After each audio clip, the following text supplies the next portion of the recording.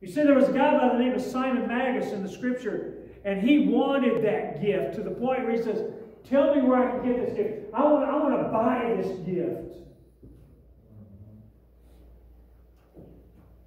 You know what they told him? They said, your money perished with you.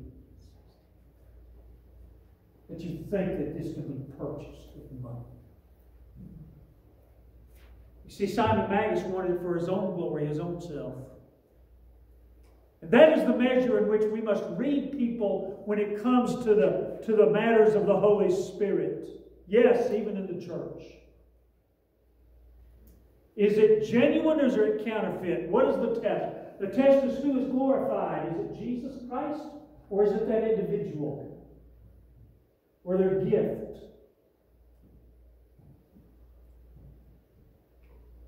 I didn't mean to, that's not in my notes, I didn't mean to elaborate on that. But he was Spirit-filled. Number 4, he was sovereign. Do we still have that? Yeah, it's up there. Number 4. There you go. Didn't work the first time. It worked the second time. All right. Verse 35. The Father loves His Son and has put everything into His hands. He's sovereign. Everything in His hands. Not in our hands. Calvary Baptist Church is not in our hands. Our lives are not in our hands. They're in His hands, are they not? Yes. So God has put everything in His hands. The question is, have we? We got to know who He is, ladies and gentlemen. If we're going to be servants, we got to know who He is. Number 5 under there, Savior. Savior. He's able to save us. He says right there in verse 36, anyone who believes in God's Son has eternal life. Do you really believe that Jesus is able to save? And then finally, point number 3. And we'll shut her down.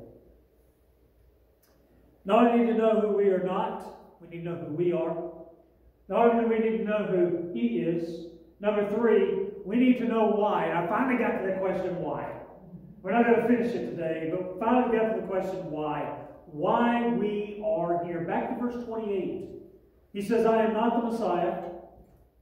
I am only here to prepare the way for Him. I am only here to prepare the way for Him. Now, what John the Baptist is talking about, this is rather interesting.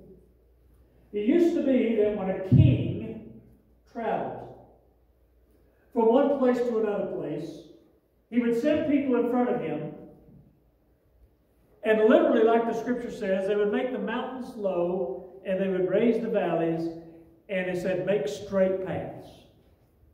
Now, I grew up in the mountains of East Tennessee.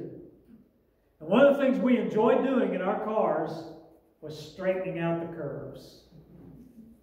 Now that was dangerous because the curves really didn't straighten out. We just took shortcuts across them, right guys? Some of you know what I'm talking about. But he said, no, he says, we would take out the curves. We would just make a straight path for Him. But my question is this.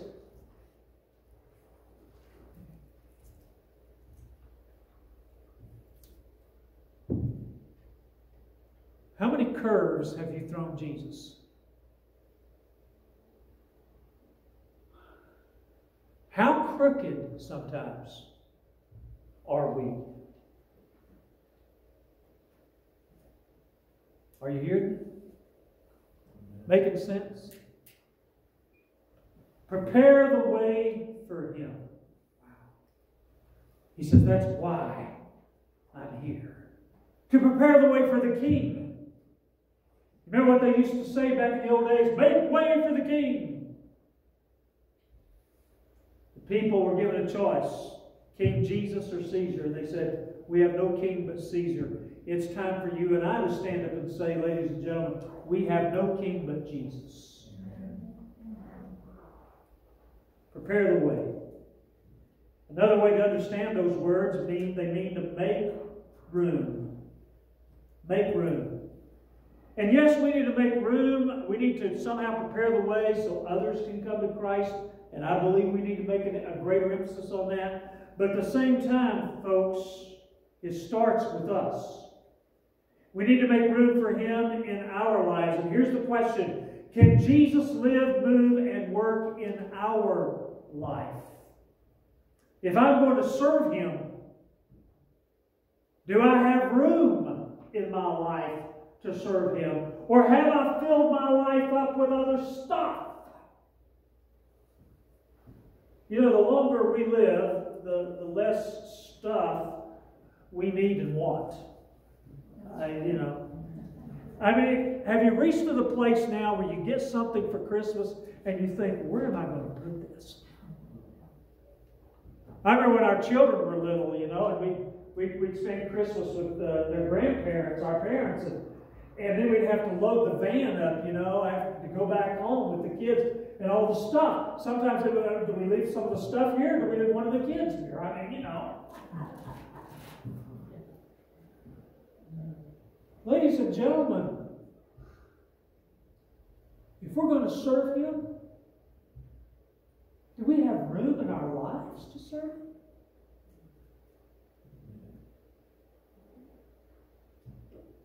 You can take it from there. I can guarantee you this is coming from God because these are not my thoughts. You see, we know that in the Scriptures that even before faith, we must make room. It's called repent in the Scripture.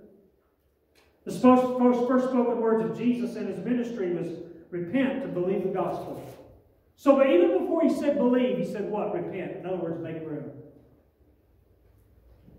In Acts 2:38, Peter replied, repent and be baptized, every one of you, in the name of Jesus Christ for the forgiveness of your sins, and you will receive the gift of the Holy Spirit. Yes, even before you can receive the Holy Spirit, you must make room.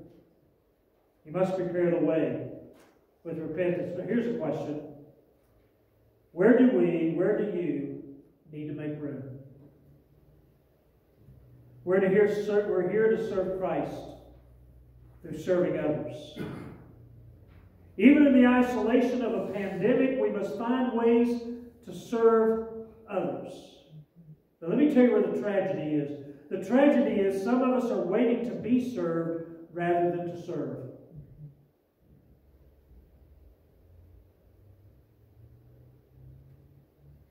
You know why some are not here today? Some are not here today because they're waiting to be served rather than to serve.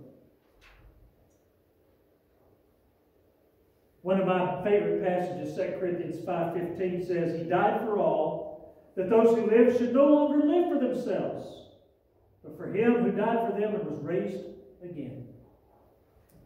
So we come to the question now, and I close. How can we serve others? How can we serve others?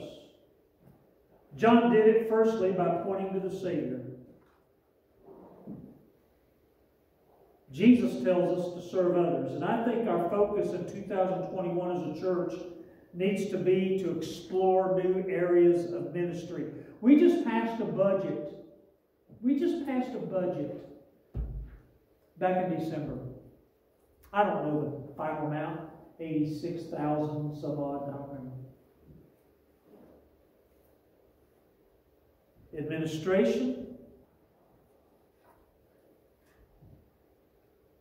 salaries,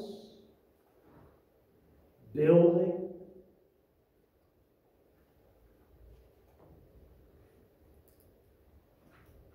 You know what the ministry was in that budget? $500.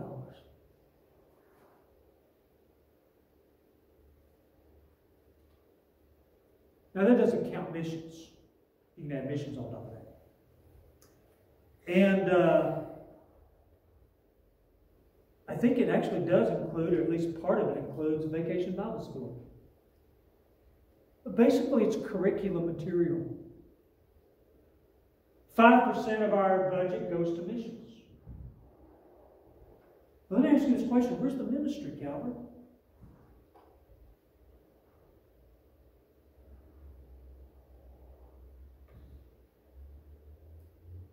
Who do I serve in 2021? That's our question. As I close, would you turn with me to Matthew's Gospel, chapter 25.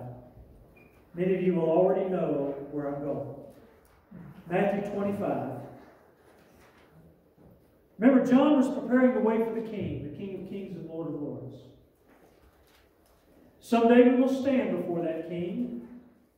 And in Matthew 25:34 it says, "Then the King will say to those on his right, 'Come, you who are blessed by my Father, take your inheritance, the kingdom prepared for you since the creation of the world. For I was hungry, and you gave me something to eat.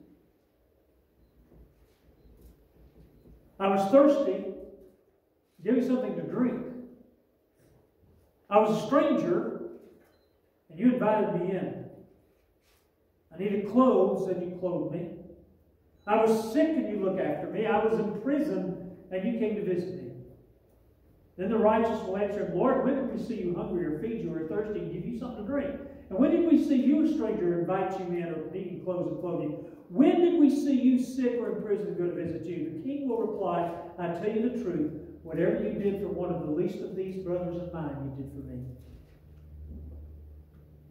There's the how.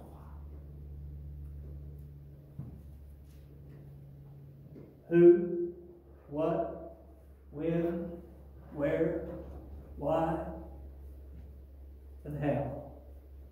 In 2021, I give you this challenge. In your life, in Calvary Baptist Church, in our ongoing work, let us explore new areas of ministry. For 2021 needs to be about who we serve, not just who we believe. And then, brother, would you go to that last slide like I asked you to earlier? And we'll close with this.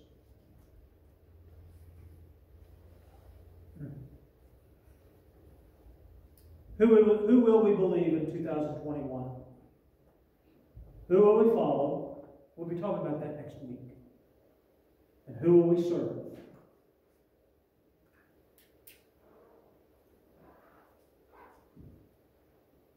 That's the question. And all God's people said, Amen. Amen. Let's stand together.